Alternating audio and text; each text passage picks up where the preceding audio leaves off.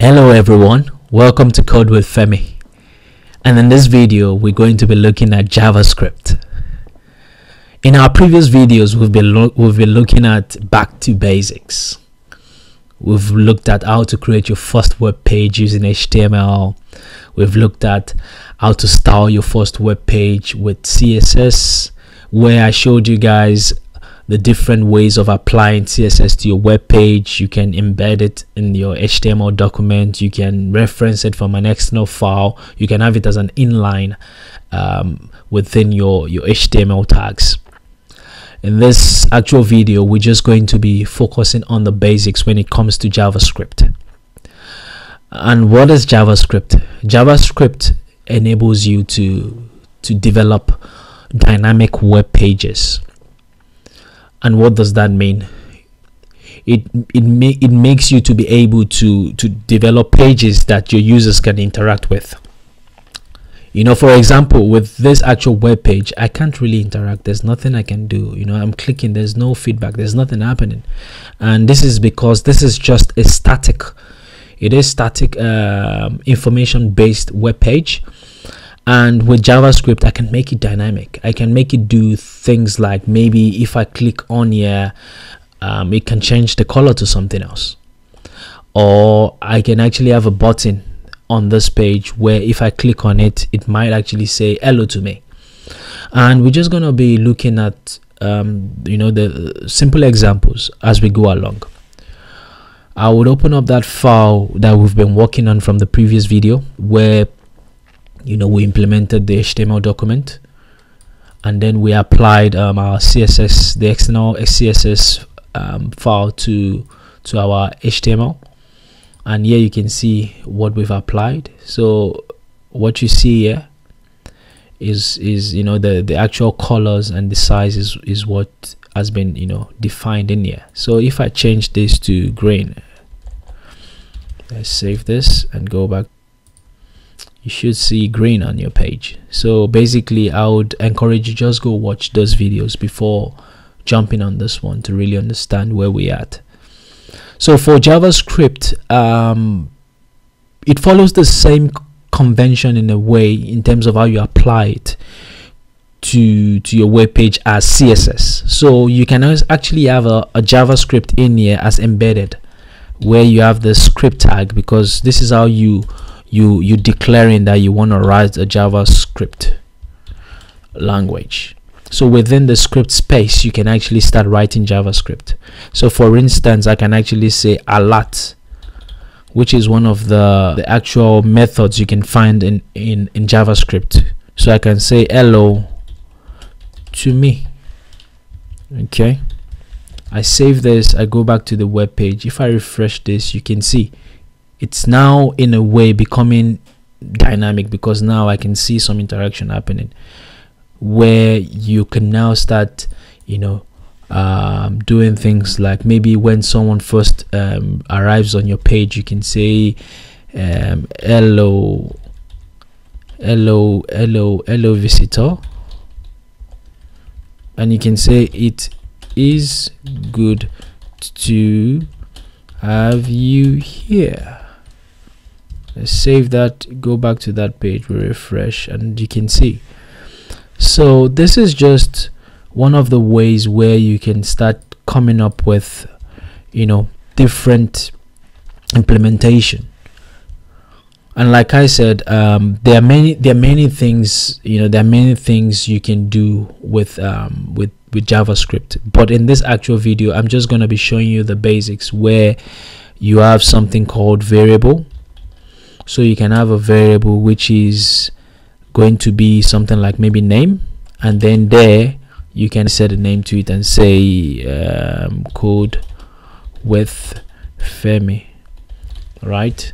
And then you can pass that as an argument into that method, and then if I refresh this, you still get that. So with JavaScript, there's a lot to it, where you can also have function and say undo clicked button. Okay, and in there I can actually alert and say button clicked. Okay, and then I can now put a button in here and say type, call this button, and click. I will say undo button. Right, say value, click me. Okay, if I go back to the web page and refresh, you can see there's a button now which says click me. So if I click this button, what do you see? Button clicked. And also, you know, you can do things like having maybe you want to have another input where you want to pass in a name. Let's say type. This type is actually of text, right? And then you just want to, let's just say there's a placeholder here where you just want to show, you want to tell the users to enter their full name, right? So when they enter their full name, then we just also just have to make sure we give this like an attribute called ID. Just like the class, we have another attribute called ID. So what the ID does is it's actually it's also an identifier, but whatever value you pass in here. Okay, so in this case now I can say full name. You can't have any other tag on this actual document that would have the same name, because this ID is just going to be unique per element. So in this case now we're just dealing with that. So what I can do is I can say okay, let's just pass whatever value we apply, because there's an attribute called value where whenever a user types on the actual screen, I will show you that in a bit. Let me show you that quickly before I move on. So if I refresh this, you can see full name now, where in there I can actually put in my full name, right? But as I'm typing, that actual value you put in actually gets actually applied as a value to the attribute value, right? And from the JavaScript function, I can actually read that actually value from that actual element. So for example, I can say full name here and actually say document, which is this old document, and then there's actually a method in JavaScript called get element by ID, right? And then what is the ID? It is this ID, which is full name. So we apply the full name there, and then from there I can now say I want you to allot the value for me. And let's try this out. So if I say, let's say Femi, click on this.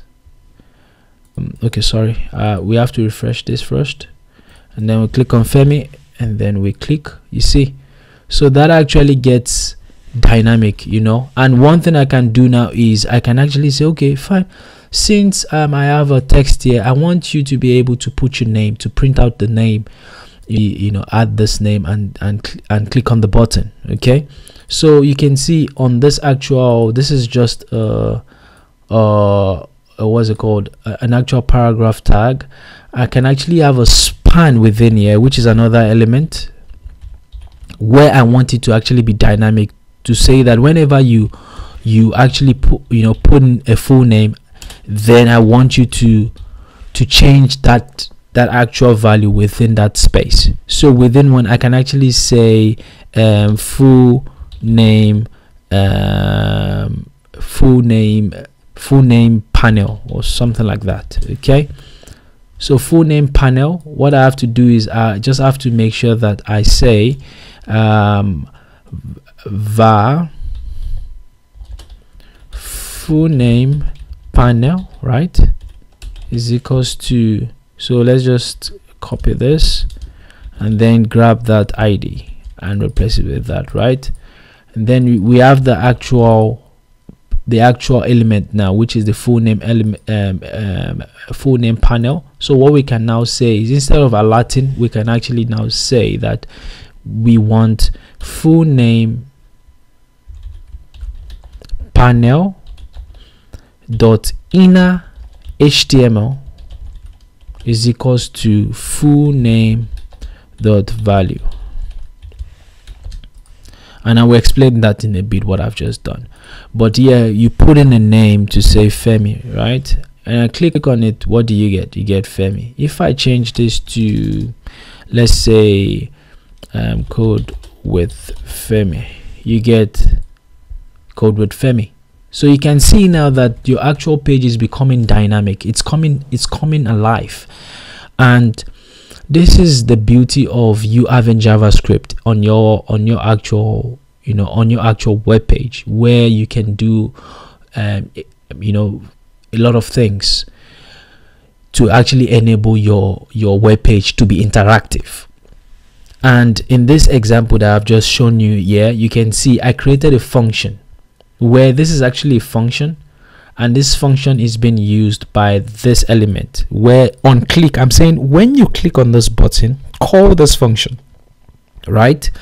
When we call this function, which is undo click button, the next thing we do is we get the full name of what you typed in here, okay? And then the next thing we do is we actually also get the panel where we want to display that name by the ID, which is full name panel. And then we now applying, because this actual inner HTML is an attribute of this span. That's why I'm able to, because this actual span is not an input element. It doesn't, it's not like you can type in data into it like I'm doing in terms of the input element with this one, where I can actually type in something and I can pass that along, to through the browser to another server somewhere. But we're going to get to those aspects where, where does this go? Why do I type this here? So you can see that this actual, this input is similar to the ones you see on a contact form, where they ask you to fill in your full name, put in your cell phone number, put in the message. Maybe you want to make an inquiry, and this actual information is being sent, through, clicking. And also one of the things we also do is, with JavaScript, you can also like do validations, where you can validate and say that, oh, the full name, when you get the full name, before you even do anything else, check and see if the full name has something in it. Okay, so how do you achieve that? You just have to come up with an if block. So if it's actually you checking to see if a condition is true or not, okay, so you check value dot length. So what we're saying here is the length greater than, maybe you want them to at least have a name that is greater than 3. Or you can actually even say if that length is equals to 0, right? Then what do you want to do? Make sure, don't forget, you have your curly bracket, and in there you can just say alert. So alert the user and tell them full name is required, right? And then you return. Okay, if I refresh this and I don't put anything in the input field and I click on click me, what do I get? Full name is required, And also if I say, okay, now I have just C, it's still gonna tell me full name, okay, because I've said is 0, so which is fine. But if I want to like be explicit and say that it has to be, if I say it's less than, let's say I say it's less or equals to 3 or 3, that means like that can never be your full name, right? So let's refresh this, and then I come in here and say full name, full, and I come in here and I say full, right?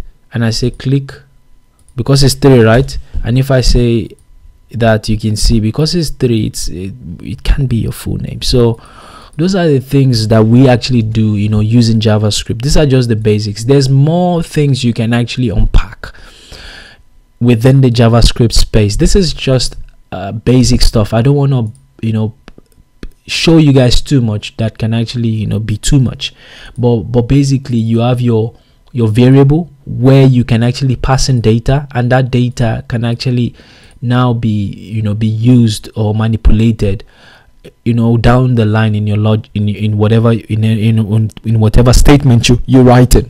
And also bear in mind that the actual what's it called, the actual code we've written is actually from top to bottom, so it's basically going to read everything from top to bottom like that.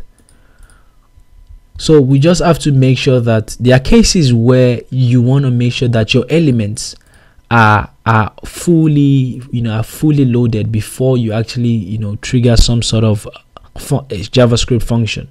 So there are cases where you might have your JavaScript within the body at the bottom, where you want to actually call your JavaScript after all your what's it called, all your elements have been fully loaded. And when we start playing with other different JavaScript libraries that are out there, then we'll start seeing how this thing tie together. Just one more thing I would like to show is that you can also, like I said in my previous video with CSS, you can also have this in an external file where you don't have to do this within this web page. If you have like multiple web page that want to reuse the same script, so what you can do is you can actually have an external file where you specify this script tag on the head, and then you always remember to open and close it. This actually has an open and close tag, and within this space it has an attribute which is type, where you specify what type it is. So this is a JavaScript, text JavaScript, and then you specify the source, where like is similar to this, where what is the location. And then we're gonna go create the path. So the path is gonna be we're gonna put in a folder called script, and then we're gonna call the actual file itself script.js. okay, and then I go into that actual folder where we've got the HTML document and CSS. We'll create a new folder, we call it script, and then within that folder we actually create a new text document, call it script as well, and then remember to rename the extension to .js. It's gonna prompt you, but it's fine because .js is a valid file extension. You just say yes, and then you can see that you can just pump in the actual script you've written, and take out the script tag because you don't need the script tag within the actual JavaScript file. And if I go back to my page and refresh this, you can see it still works, and I can still do exactly the same thing I've been doing, which is code with Femi. I click on here, you can see that looks nice, and then you can say hello to me. So basically this is just this is the final video on JavaScript on Back to Basics, and I hope you guys enjoyed watching this video. In the coming video, I'm going to be showing you guys different tools that you must have or that you should have as a software engineer. And please don't forget to subscribe and like, and I'll see you in the next video. Keep well.